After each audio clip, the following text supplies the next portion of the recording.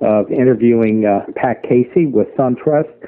Pat is the regional manager in the northeastern section or mid-Atlantic section of SunTrust. He runs 22 offices, does over $1 billion in volume. Good morning, Pat.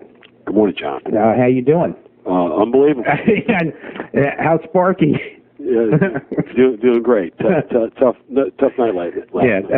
For our audience out there, Pat just they lost their dog of many years, so hopefully this will be enough interview. My condolences. Well, it helps you focus on things. When you talk about relationships and family and friends, and even as something like a family dog. You got to live life to the fullest, and when you call my voicemail, you get that carpe diem. You got to seize the day every day and take advantage of it. You never know how it's going to be. Yeah, that's right, exactly. Hey, let me ask you, starting off, the audience that we'll be talking to today, obviously, are other regionals and executives, but I always like to start the interviews with asking people pretty much where they came from and how they got in the business and how you got where you are. So why don't we kind of start there? Well, it was kind of a natural involvement. I mean, I graduated from Duke University with a degree in economics back in 1974, so I'm dating myself. I'm native Washingtonian, and probably had an affinity for real estate deep in my veins just as a young guy, in general. And when I graduated in 74 during the gas crunch, there wasn't a whole lot of jobs going out there to college graduates, and ended up visiting my brother in a resort area for a couple weeks before looking for a real job in the Washington, D.C. area, and got offered a job selling real estate in a resort area in Bethany Beach, Delaware. Did that for about a year, and found I really liked it, although it was a tough learning curve down there. People didn't have enough gas to, get over the Bay Bridge and get back, so it was kind of a challenge. And ended up relocating back to the Washington, D.C. area and interviewing for what was my friends termed a real job. And ended up going to the real estate business up here for a company called Carruthers Realtors, which now is Prudential Carruthers. And did that for 4 years and was, I think, reasonably successful in doing that, and really enjoyed it. And observed the mortgage bankers. I ended up getting involved a lot in the mortgage banking process of the real estate transaction because I did a lot of listings as a young guy going out there selling real estate. I didn't have a lot of my friends buying them, so I did a lot of listings and found out that the financing gets screwed up, and never really kind of realized how that could happen. And so it almost became like a surrogate loan officer with the loan officers that were handling transactions, and learned that the way I did business as a real estate broker was very conducive to the mortgage business, meaning that I serviced a small group of customers, maybe 8 listings. When I got down to 5, I went out and looked for more, but I did a real high-quality service level for them and tried to build a relationship and a long-term base of customers, but realized there wasn't a whole lot of loyalty of customers in the real estate business, and felt that my financial skills and expertise and the educational background, I would be in a better spot to compete on the mortgage banking marketplace, and it was financially rewarding, and evolved into that. I went to work for the mortgage banker that I had done business with on a relationship basis for the 4 years I'd been a real estate broker. Was this Bill Blomquist? So he left shortly thereafter, and after about 8 months, the company I went work for initially went bankrupt. So that was another baptism of fire, and took over the manager position by default. So really was in a management role, really too early probably in the mortgage banking process before I really built a successful or solid origination base. But I was able to continue manage and originate, which producing manager, which is I have a firm belief in that philosophy today. Although in the changing world, it's tough to do all those things and do them well. So and yet you were a legend. My background. Yeah, and yet you were a legendary producer. For that audience out there that doesn't know you, you literally are a legend in this area, and you're head of the MBA this year, and you are known as one of the most aggressive business people out there in terms of management style, and you have I believe you're a CMB, if I'm correct. Well, I want to prove that a retail originator, which I view my permanent rank as loan officer, could go out there and be a CMB. I have a philosophy in the business that everybody should be a CMB, and that'll kind of maybe tie into maybe some of our other comments later on about where the business should be and where we got to be to survive. Mm-hmm. Well, that leads me into the business today, and let me ask you, starting out, what exactly is your management style, and do you have an overall philosophy of business? That's a pretty good question. It'd be interesting to see what my managers that work with me would say about that. I view it as, a lot of the philosophy is very similar to what Crustar, now SunTrust, is and was, and a lot of it came from Mark Smith, former president of the Mortgage Bankers Association of America, and our president for a while, and has a company philosophy built on an upside-down organizational chart, and we really report to the people that report to the customer, the people closest to the customer, and it's not something that's just lip service or a document. We live that. Johnny, you call me, and you're dealing with the customer. I'm working for you, Johnny. How can I make that happen for you to get the customer served? And our company lives that pretty strongly, and it's been key to our success overall. So that's really the business philosophy that we take with us everywhere. Mm-hmm. What about in relationship to your branch managers? What kind of values do you try and instill in them? I have to know some of your branch managers. I know they're very aggressive and very good, high volume producers. And what kind of philosophy do you personally install, and what are the values you look for them? Good question. It is a challenge. I think the kind of the Jekyll and Hyde approach a little bit with the top producing managers. The challenge is that a lot of their compensation is driven by their personal production, but they also can be rewarded under our program pretty significantly for managing a profitable branch in the marketplace. I guess the philosophy from a management style is that I take that high producing loan officer philosophy from my production career to those managers, and I certainly can identify with what it takes to do both, to do your own personal production and run an office. I guess the real philosophy is that I tell them, you got to hire people like yourself. You can try to change people, but you really need to hire people like yourself. You're successful, you're a top originator. The more you can build a system in your branch, whatever that system may be, you obviously have a pretty good bulletproof system for how you're doing your production, with obviously always room for improvement, and the good ones are always trying to improve that system. You've got to, in effect, almost impose that system on them, or find people who are willing to plug in that system that are very coachable and willing. They have the attitude and the aptitude to plug into it, and then they're coachable in terms of the system for doing business in general. So everybody can work together as a team, and you can be more efficient. So that's always the challenge, is getting people to spend time on their business, versus in the business, to say, I got to set some time aside to develop some systems and some track records. So part of the value we try to provide here is to help them with those systems by taking the best methods and practices from other managers and cross-fertilizing it with everybody else and sharing that wealth, and actually helping them systematize it so it's really almost spoon-fed, but not jamming it down their throat. I think our buzzword here would be flexible. You can take the system and you can still put your own tweaks to it and add or subtract pieces to that system, but here's a fundamental structure that's built that we know works within our company and how we do business, and take it, apply it, and expand it throughout all your originators and to be quite frank, your inside salespeople. We only have two jobs in the company, inside sales and outside sales, and hopefully some of those inside salespeople want to be outside salespeople in the future. Well, you've talked in a general sense on your expectations, but how about being a little more specific as far as some examples in how you manage a typical branch manager? Well, it's almost like your children, John. They're all different, and I don't view this management. I view it myself as in a coaching role, to help them facilitate a sounding board many times the dialogue like you and I are having right now. Hey, how can we approach a problem?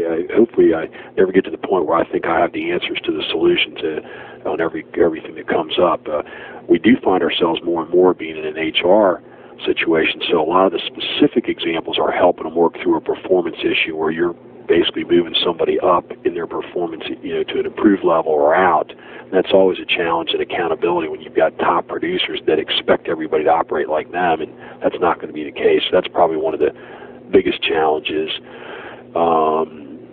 Again, providing the infrastructure. This is a little bit of a tangent, but we have an aftermarket program that we instituted, on a regional basis, that stays in touch with their customers for them, which for 5 years after closing, that consistently solicits those customers for when they're going to re-enter the real estate market.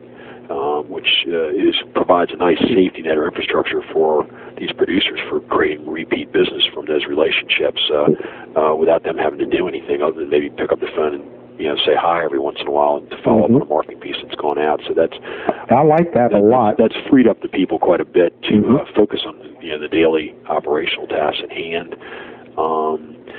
It's problem solving. It's solution problem. It's just putting two heads together. And many times my goal is to have them come up with a solution. What's the solution that's going to work for you? Here's a couple of avenues we can go down. What's going to work for you? And many times in talking through it, like anything, they come up with their solution. So maybe a specific thing. I think on the recruiting front, I kind of talk about recruit, train, motivate, retain. That's really our job, along with the producing managers, or of course are pre-app and pre-qual and or app taking a loan application. If they're not doing that, sure, or creating referrals, they're not doing the most productive thing. So recruiting is an area where we try to help, where I become in effect, take a senior salesman role if they need me. You want to bring in a third party, just somebody differentiating, or maybe even what we call the big cheese factor. They want to meet the big cheese to make them feel important, which is important. And I'm going to be involved because in the upside organizational chart, if their manager's not available, I expect that originator to have the ability to call me, page me, 24 hours a day, 7 days a week. Got something, we'll get it done. Obviously, want to get it done through the manager for a lot of reasons. You want to create a learned helplessness there, where the people are starting to call you all the time, and the manager's not in their position to leverage their strengths and manage the office. Yeah, I have a question with regard to that, and that is, if you look at some of the published list of top performers around the country, and we all know that not everybody that's a top performer either chooses to participate on the list or is on the list, it does strike me and that you have more people on these lists than anyone else in your region, or really almost anywhere else in the country. And I just wonder, and I've interviewed quite a few of those people, Ed Navarro and Rod Flowers, some of your top producers, and I'm just curious how that happened. And by that I mean, not to lead you on, was this something that where your branch managers hired and trained these people and take a certain measure of success? Or was it in the process itself where you went out and looked for the best people that you could find that were compatible, with your company? Yeah, I think they come, and each one has a different story attached to it in terms of how they got to the company. And then the key is what are your efforts on a daily basis as the manager to keep them here? And that's, of course, supporting their efforts. And I think it's a if I best described it, it would be a like-mind philosophy. And I think that you and I have had many chats over the last year or so, and I think we have a like-mind philosophy about just the world in general to a certain extent. We may differ on specific issues, but these are can-do players. I look for high energy levels, enthusiasm, things like that. I think, not to be too presumptuous, but success breeds success, and I think people sense that when you're out there recruiting. That's why I think it's helpful when a manager's recruiting a top loan officer. They want to see the management chain that's behind that manager, that you can be there and be very credible, that you've been to the top production levels before. And how can someone who's never done that be able to support your business? They can, but I think it's an easier sell when you've done it and you're actively, continually trying to be involved in that type of high-level business. So I think that you tend to, birds of a feather flock together, a bunch of phrases, but that's, I think, tends to attract that without sending to cocky or presumptuous. No, I think it carries over in business. I think what you're saying, Jack Welch at GE, would mimic almost exactly. I think if you look at the way the services are set up, the Army, for example, the generals, they don't come out of Supply Corps. They come out of the combat arms and people who have been successful within that. So I think in highly organized structures, successful machines, I think what you're saying is very germane. And being brutally honest, I don't think all the skill sets learned as a originator and then a producing branch manager, which has been my career path, is always necessarily prepares you for a regional manager role. So part of that CMB process and some other things is you have to be a continuous learner and pick up the skill sets, whether it be Excel, spreadsheet capability or, ACT database management or software learning or whatever, you've got to be a continuous learner. And I think the people that are continuous learners in any business are the survivors. To be frank, on Rod, Rod Flowers, who's I think one of the top originators in the country. Oh, absolutely. In terms of the units, I had the mere fortune, to be quite frank, inheriting Rod. Took over a region that we bought a company, Loyola Federal, and by acquisition and through some structural reorganization, his area came under me, and actually had to restructure some people and put Rod in charge of the office. He was really just a top producing officer in that office, and he's done a fantastic job going from being the top gun producer in a company to also maintaining the top gun status, but also building a very profitable and successful office around him, which is fantastic. So really all I did with Rod is we shared a like-kind philosophy on marketing and efforts. So we just were fortunate, I think, more in a retention mode under that, recruit, train, motivate, retain.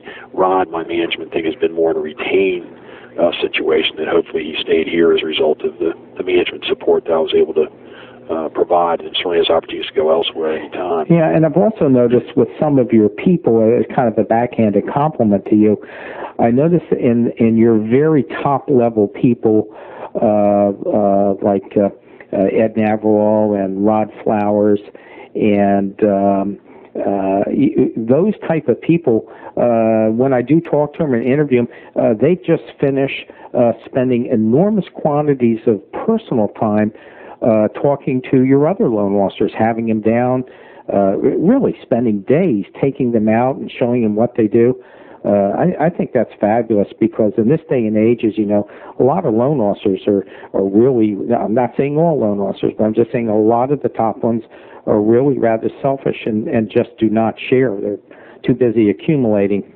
We've been fabulously fortunate in getting people on board that are that way, and that's the main reason for the success. The swipe and adapt culture is well in effect here, and site visits between regions and branches occurs on a regular basis. These guys are very given to their time, and to people at other companies too, to be quite frank, and they get it back tenfold. They always get what I call the plus an idea. They've got an idea or a market idea, and they swap it with somebody, and they get it back with the new and improved version. I mean, they just go ahead and benefit even more so. So, do you know, I saw that actually happen with one of your people. It's funny, I can actually be proof positive of this, that I interviewed Ed Navarro for the listeners out there, one of the very top people in the country, in terms of performance and attitude and quality. I mean, he's just a quality individual.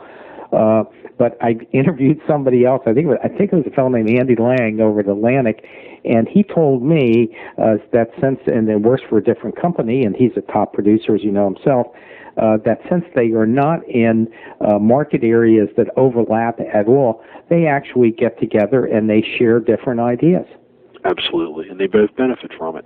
And the good thing is, Ed, and the good top people, they're confident that only a small percentage of the people are going to actually implement the ideas. You might share the ideas with 100 people and only 5 of them implement them, and that's kind of where I view my role in the regional manager. I think to be successful in that role, everybody has constipation of implementation situations, especially when you're busy producing, and I view our role to help people implement things, to cut through the red tape, the bureaucracy, and also just facilitate things and be an implementer. If they got an idea, and I think that I heard somewhere a quote that a idea without implementation is irresponsibility. So, I feel I'm irresponsible if we have a great idea that makes sense. If we can't implement it, I haven't done my job. And, I'm sure I got plenty of failures out there, but for every, 15 failures, we got, 1 or 2 successes that are hit some home run balls in terms of incremental business for us or quality of our work life. You use the word facilitator.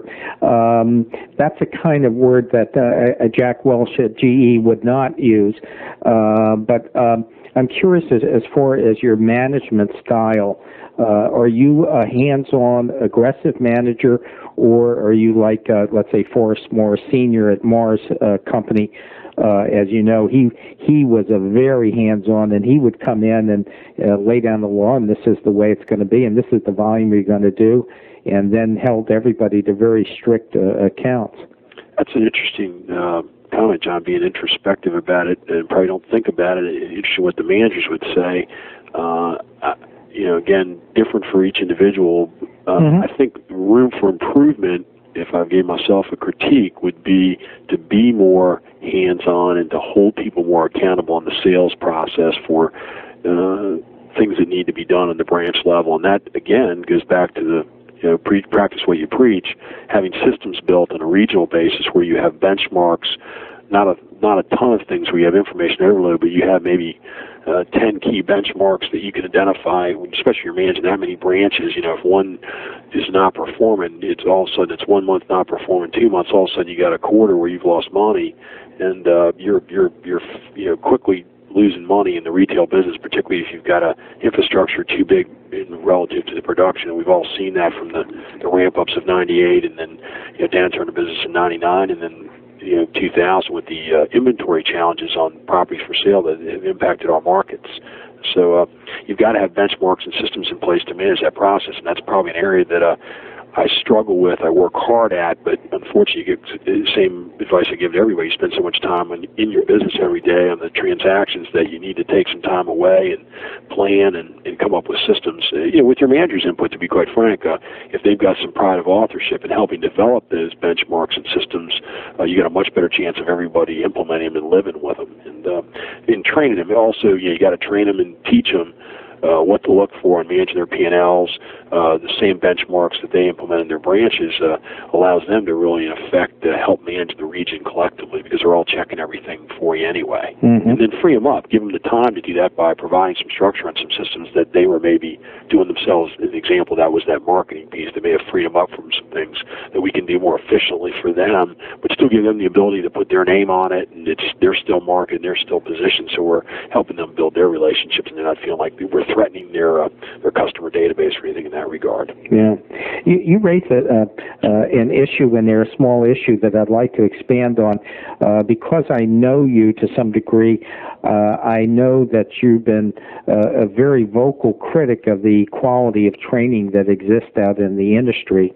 And I just wonder if you would get into that a little bit. For one thing, I would like to know your learning habits and what you do in terms of training yourself and increasing your knowledge. I know you're very, very big on this. I'm kind of throwing you a fluff ball, but our audience out there are people that are in the same position as you, and I think they would like hearing it as far as your personal habits of learning. And then also I'd like for you to talk about training in general and the lack thereof in the industry. Sure. Well, we've chatted about this, about the way we all typically have started as originators in the business. Here's a desk, here's a phone, good luck, you're on your own. And I've heard some of your other interviews where, people, read the manual in a corner for a week, and that's about it.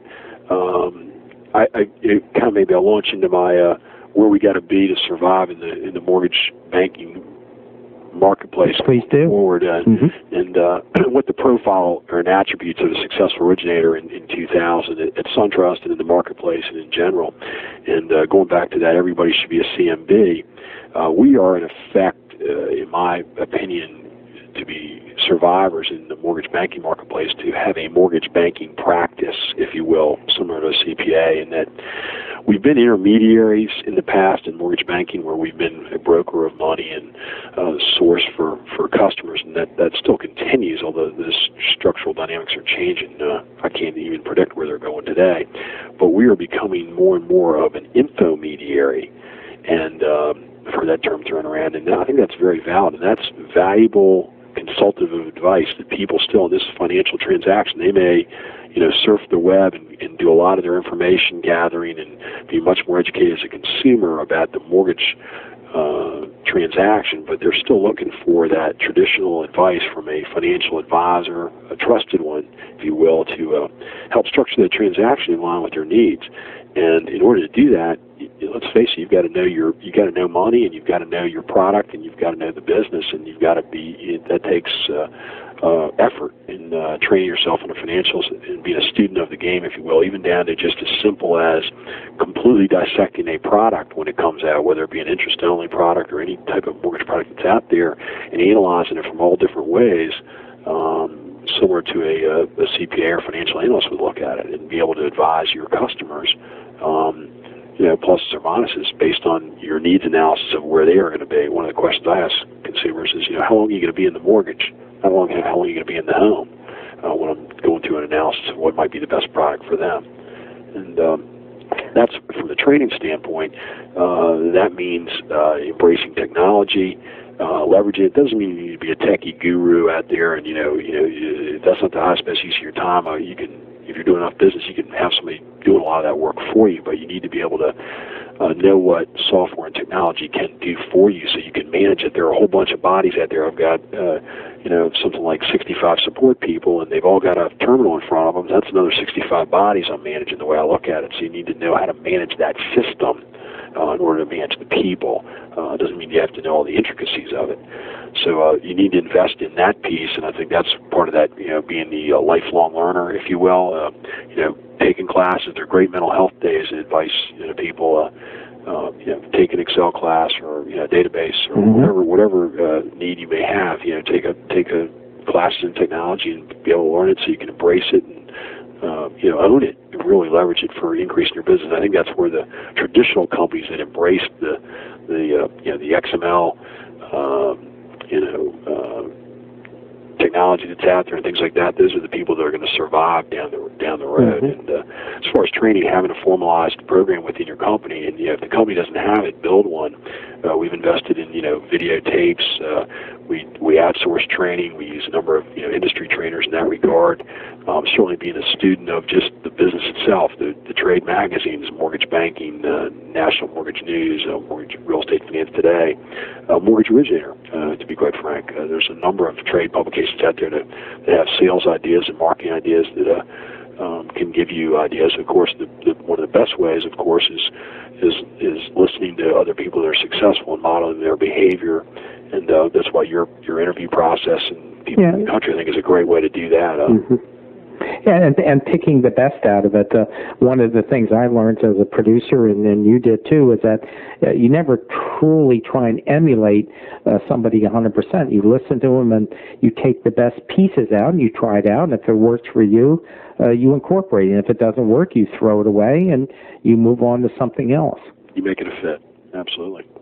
What are some of your personal habits? I happen to know that you're a voracious consumer of sales tapes, that you listen to tapes continuously when you're driving, that you take your free time and use it to the 10th degree. And I want you to talk about it a little bit, because I think there's value for a lot of the regionals and branch managers out there that, quite frankly, don't do this. Well, I think it's probably a replacement strategy for me, because not dealing direct with the consumer in the last 10 years in my regional manager role, where I was, the consumer keeps you very honest, John. When you're dealing with the consumer every day on a mortgage question, you certainly keeps you very up to toes, kind of the baptism of fire. So kind of as a replacement for that, I've substituted that with learning what other people are doing and making sense of that, and of course passing it on to my people as I identify best methods and practices out there. One of the ways I keep myself recharged in the consumer arena is calling on builders. And again, in that senior salesman role that I talked about, when I help out a manager on a recruiting basis, when I come in and talk about the virtues of the company and where our platform is and what we can do to provide them to help them take their business to the next level. We do the same, fill that same role on the builder side, and that's primarily the bulk of my business development side, along with, of course, our bank franchise, which we're constantly trying to go deep versus wide in that and get some more business out of our bank partners. But on the builder side, you call in a builder, they're going to get you pretty laser focused on what's working in the marketplace and what your products are and what you can do for him, because it's a pretty straight business transaction. They're not an emotional resale home seller that's had their house for 30 years. They want to know what can you do for them to help them sell this $2 million inventory of homes that they got built.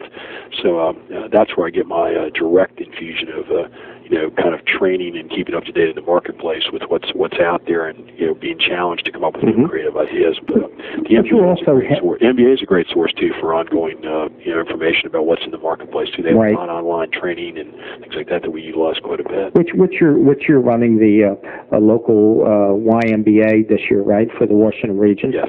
Which is quite substantial. It's one of the larger ones in the country. And so I know you get very involved in that. I'd like to bounce back a little bit to something that we chatted about just for a minute, but I'd like to get your opinion, and that is, why is there, and as proof positive of this statement, Freddie Mac and Fannie Mae and the NAMB and the MBA, they've all kind of gotten together, which is not easy for them to do, as you know, on this whole issue of licensing, which leads to a lack of training, which they've articulated very well, individually and collectively. Why do you think there's just a lack of training out there at all levels in the industry? I'm not alluding to your company. I know your company's actually very progressive in that respect, but you know what's going on out there, and it's dismal. Yeah, always room for improvement. I don't really have a good answer to that question.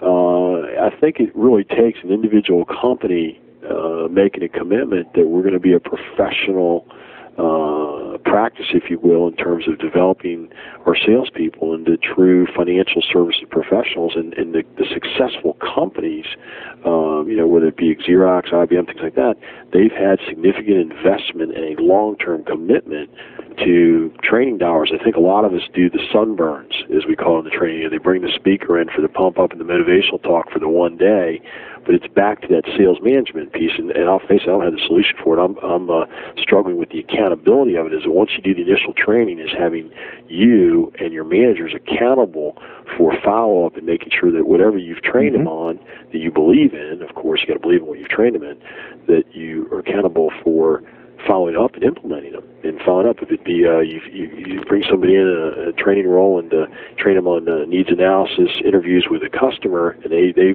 give you a list of 20 prospects that they're going to call on, over the next 90 days, you got to make sure that they're making those 3 of those calls a week to get to those 20 customers over the next 90 days, and that takes some discipline and some effort. And like I said, the more you build systems to make it easier for people to implement, you still have a group of people that are not going to do it no matter what you do, and those people you need to move them up or out. They need to do it, or they're dragging down the rest of the people. And we found out that's probably one of the biggest challenges in a management role when you get more than 6 or 8 direct reports. Beyond that, and you've got offices all over the place, you've got to have real good people following up for you from a management standpoint, because you tend to have, we've got, I think, 85 some loan officers, and there's probably 25 to maybe even 50 of them in today's market that are not functioning at all 8 cylinders, and you've got to find ways to, help coach them, help them get to the next level,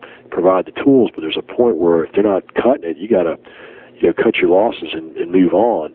And you're doing them a favor and your company a favor at that point, because there's a whole bunch of top performers around them that you're not going to be able to attract. First of all, they won't come to your company because you've got underperforming producers there. And then you've got a whole bunch of performers that are looking, why are you tolerating this person? They're taking up space. They're taking up resources. They're just dragging me down in general. That positive sales psyche. You got to put yourself in that positive shell every morning to come in to do business every day. Yeah. Positive attitude. Yeah, right, exactly. So that's a challenge, and I think that's probably a critique, biggest defect from my area. One is building systems, which is a challenge for me, and then just dealing with the person who's not a performer that needs to be up there. Needs to be an A player, and they're not going to be an A player and moving on. And admitting you made a mistake on the hire, whether it be a branch manager, particularly, which can set the whole office, in a flurry.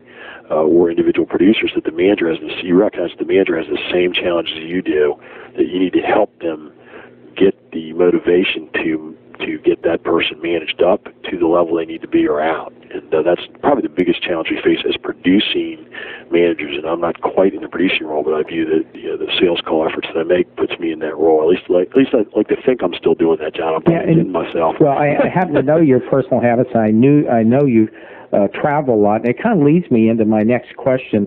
Once again, I'm looking at the other regionals out there and then top executives that are listening to you.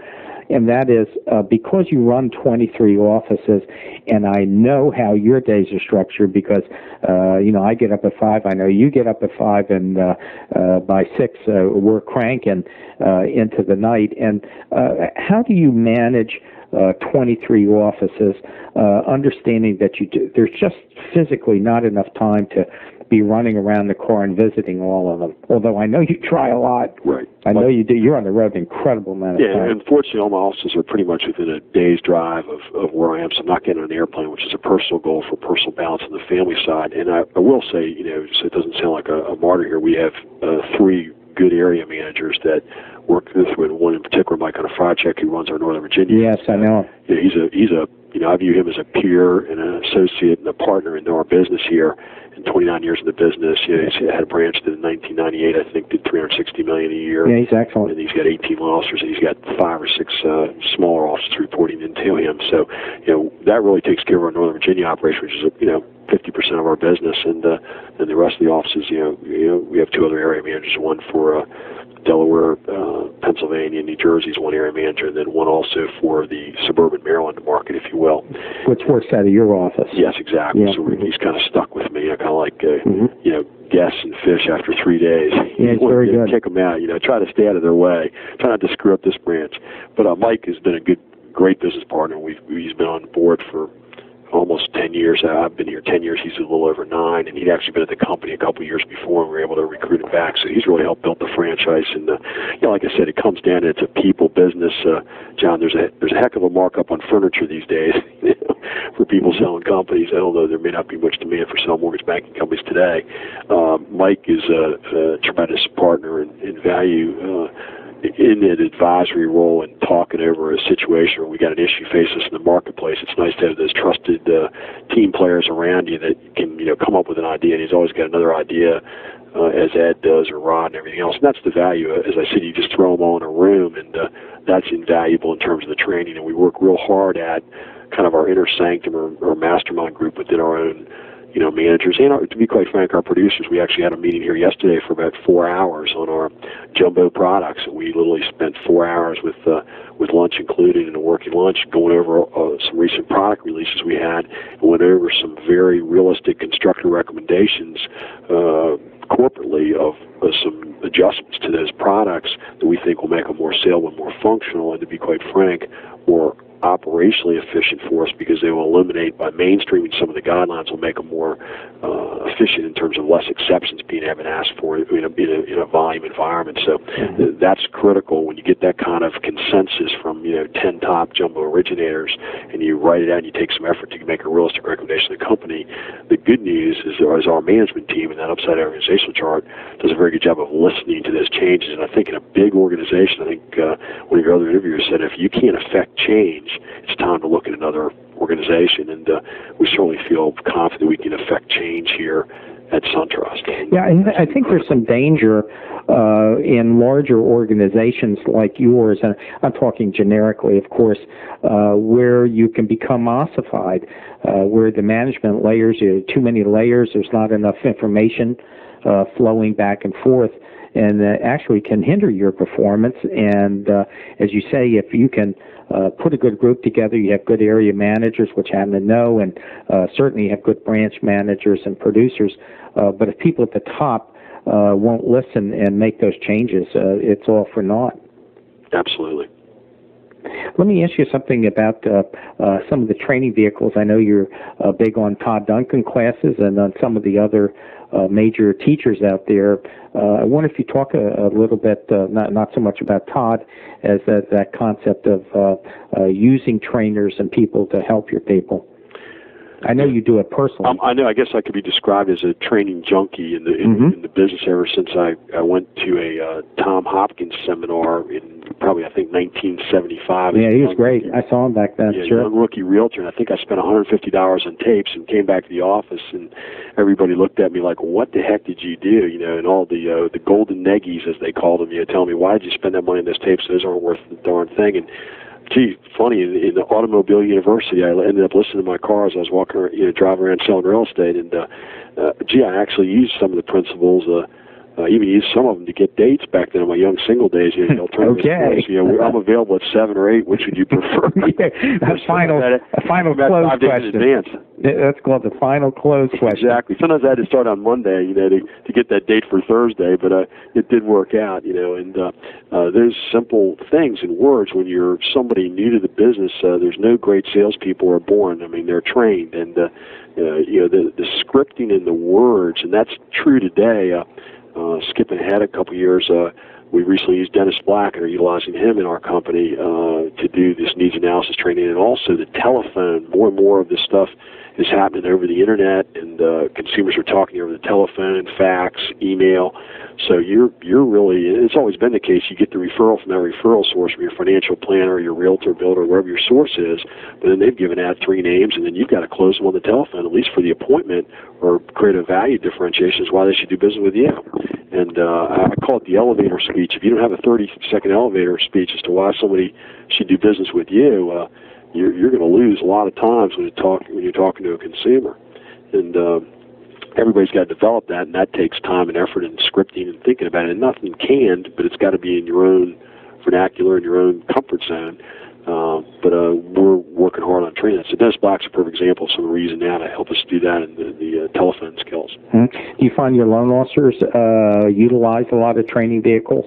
Or are they encouraged to? Yeah, we encourage them. We'll even. I'm a big 50-50 fan. Where if you're willing to invest in yourself, I'll go 50-50 with you on it. Whether it be a website or a database management program or a voice broadcast system to stay in touch with your customers, or a newsletter.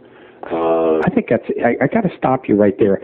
Every interview I ever do, there's always one great idea that kind of bubbles to the surface, whether people use it but don't articulate it. That's a fabulous idea, where somebody invests half of it themselves. Yeah, and then they have ownership on it, because that comes back to that. It's called, I call it automatic accountability.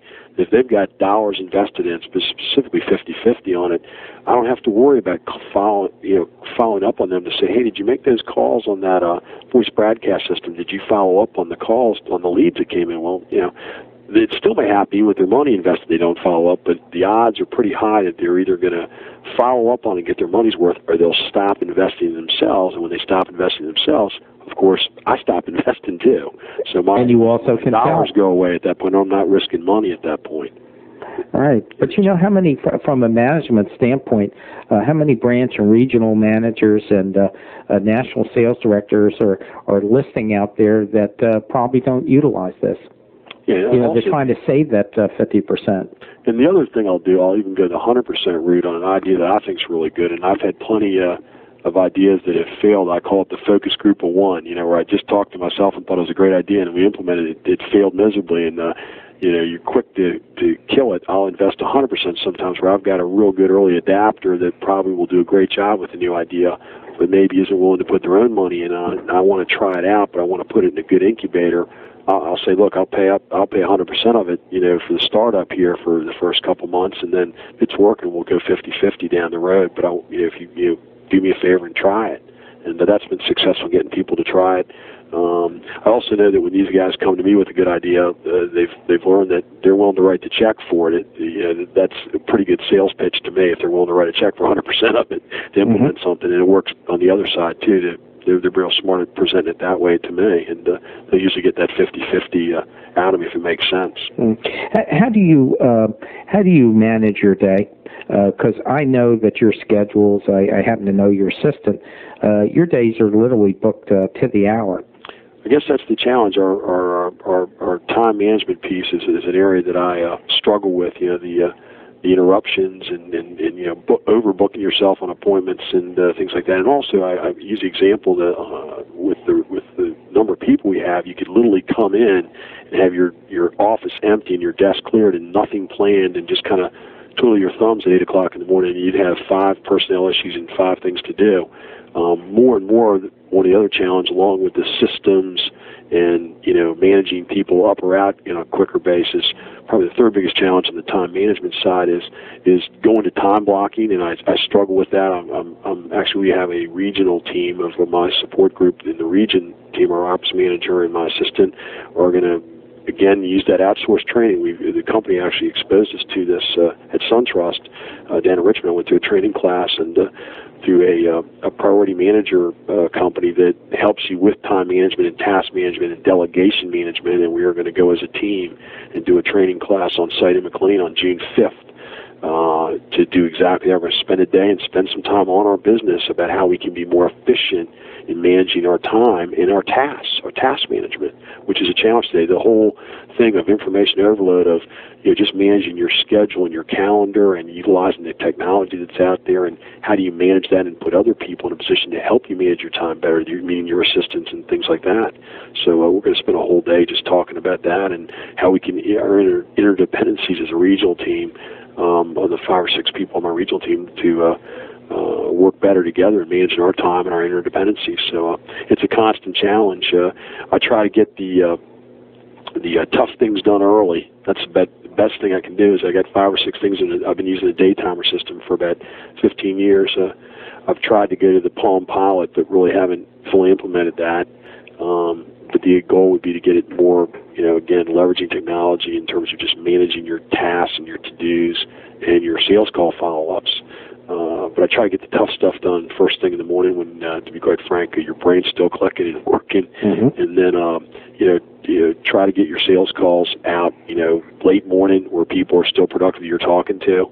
I don't want to be talking to people from 1 to 2:30 during the dead zone in the afternoon if I'm trying to convince them to do business with us. Mm-hmm. And, unfortunately, sometimes from a family balance standpoint, the early evenings sometimes or Saturday morning are the times when you can get to those top producers on a recruiting opportunity. You want to talk to them about, hey, at least consider us if they're getting ready to make a change in the future. And those gals are tough to get to sometimes. You got to find them when they got a kind of an off moment when they're not producing loans. Right. And those are challenges. So you end up doing that. And, of course, industry meetings and builder meetings and things like that where they have social events and various trade associations that are involved in create some investment time. So the biggest challenge I've done with a 17-year-old son who's getting ready to go to college and a 12-year-old son in 6th grade and a 10-year-old daughter, and, of course, my wife of 20 years coming up in November, the workaholic piece, you recognize that over time that just doesn't pay for both you personally and your family. So I always struggle to create the family balance, to be there for the the dinner time, and my weekends are pretty much with my family. I don't have any long-standing hobbies that take me away from some tennis and reading and trying to do a little golf, but primarily just spending time with my family, a lot on the sidelines, coaching my 6th grader in lacrosse this year and attending all my junior and high school's lacrosse games this spring and things like that. Just time spent with them and the family. We're getting ready to take a trip overseas here coming up in June to which you and I talked about. So looking forward to spending that time together. As you said, you got to seize the day, if you will. Well, tangential to this is the question of how do you manage your stress. Anybody listening to this knows that you're a pretty frenetic guy, and you're very intense. And for those listeners out there, he's like this all the time. But it does raise an issue of how you do handle stress. I think at your level, and having been a regional manager for 2 large companies myself, I know that stress is just it's a horrible thing overhanging yourself if you can't solve it. And I just wonder, you have a little bit of advice for the people out there? Well, probably not great lately, but I've talked about is health challenges come up. Your health is everything, and you can't let your I think there's a quote I heard somewhere that most of the people spend the first half of their life gaining wealth, and the second half of it, they spend it to regain their health. And you really need to take care of yourself on a physical basis. A sound mind and a sound body, and physically fit. I unfortunately, the last couple of years I haven't done a great job of that. But but you were a big jock. You're in good shape. Yeah, in a program with the Sergeant's Program, which I was in for almost 7 years, and worked out in the mornings, 3 or 4 mornings a week, from 6 a.m. to 7 a.m. And that actually became a a camaraderie of about 25 guys outside doing military calisthenics, and that became almost another, affinity group, if you will. We all count on each other. That, of course, naturally corrects your diet, John, because you can't eat that, that box of Oreos and a half-gallon ice cream the night before and go do 300 push-ups the next morning. It tends to naturally. For our audience out there, he's talking to me indirectly here. He knows I went to the buffet table and didn't come back. The last couple of years, I've had some injuries on my knee and stuff like that. Yeah, no. Really, that's my excuse, at least, and that's my story. I'm sticking to it. I've gotten away from that, and I've noticed that lowers your energy level. So looking to get back to maybe a little lower key situation, whether it may be swimming or something to just keep the physical energy level up. And of course, diet. We're all challenged with the temptations of what you eat and what that does for you. But you also I don't think I'm giving anybody new information on that one. Yeah, but there is something I think that you did mention there that I want to follow up, and maybe this will be the final point we talk about, and that is you seem to set aside as much as you can family time. You said that you try not to work weekends if you don't have to, unless it's a special appointment. And make it early as possible today, so it's not interfering with anybody else's, other things they want to do. Yeah, I think at your level, people can literally kill themselves on the job. I mean, you can go 24 hours a day if you want. Absolutely, and I'm probably accused of that corporally because of people look at you with your portable phone and your pager, and you're on voicemail constantly and things like that. But I view those as tools that help you manage your time. I can respond pretty quickly to stuff. Thank God for technology today.